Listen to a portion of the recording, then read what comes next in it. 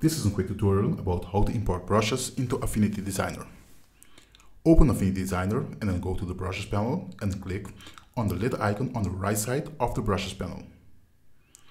When the menu appears, choose Import Brushes.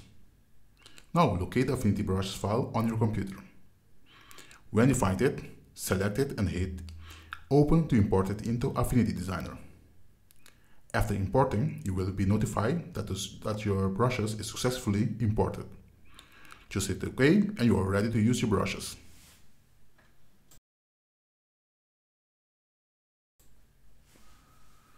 Just turn off the fill and stroke color to get the brush's original colors.